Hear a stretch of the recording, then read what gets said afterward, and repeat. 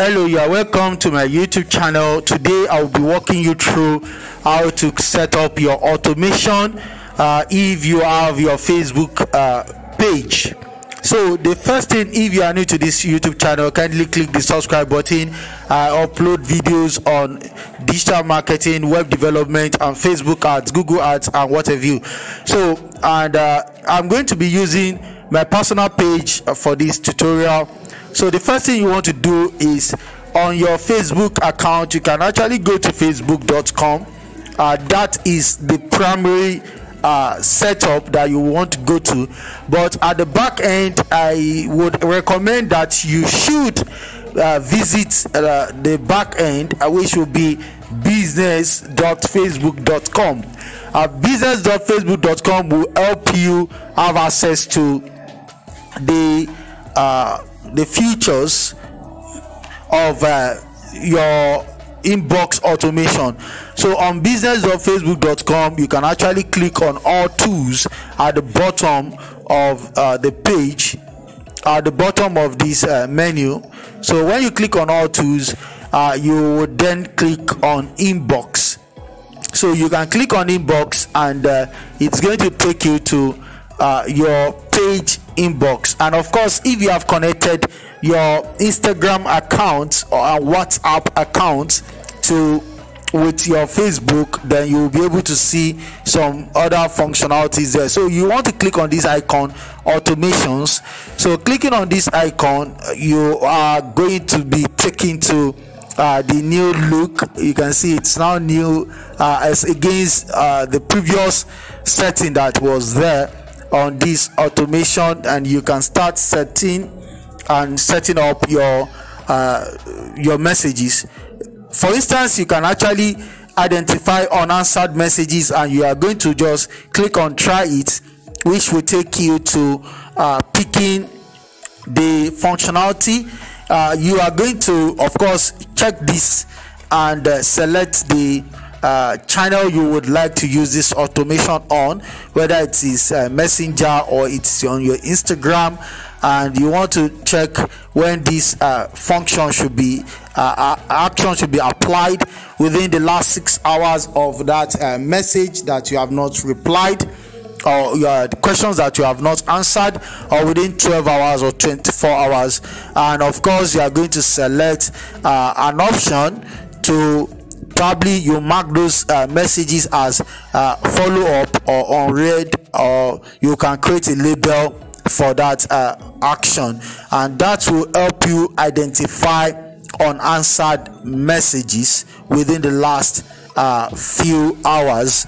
Then of course, you can pick other aspect of this automation, and you can like custom keywords, which is that some of the keywords that contain your specific keywords should be replied.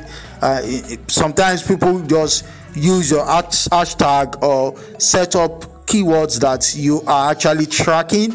You can actually set those keywords, and for you to do this, you just need to click try it.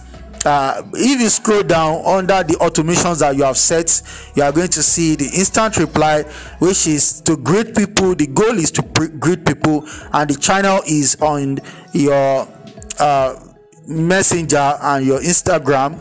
You can also do frequently asked question, which the goal will be to share information, which can also be applied to your Instagram and your Messenger, even a web message and job application received. These are very important. Then there are other lots more that you can try: page contact information, hours, location, profile, positive feedback, negative feedback. For follow up on positive feedback, you want to give as much appreciation to your prospects or those who have engaged with your content, so that they can appreciate why you too appreciate what they give. And of course, if they are negative feedback, you want to understand what the audience are actually looking for, settle their issues, and establish a better relationship with them.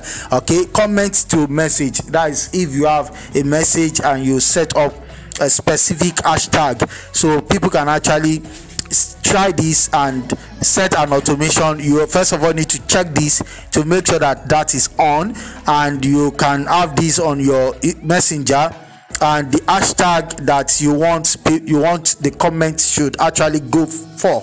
So you can put in your hashtag, you can put like as much as possible up to like 80 words per each hashtag. So you can just say Palladium innovation.